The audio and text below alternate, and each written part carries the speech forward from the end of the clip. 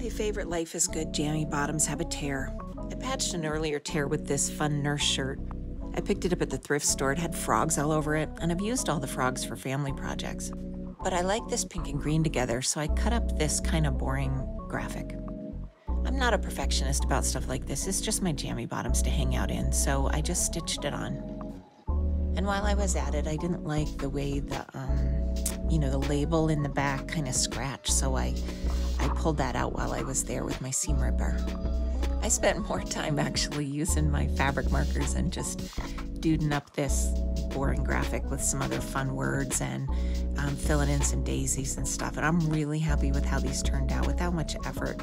They're now my fun Life is Good jammies again.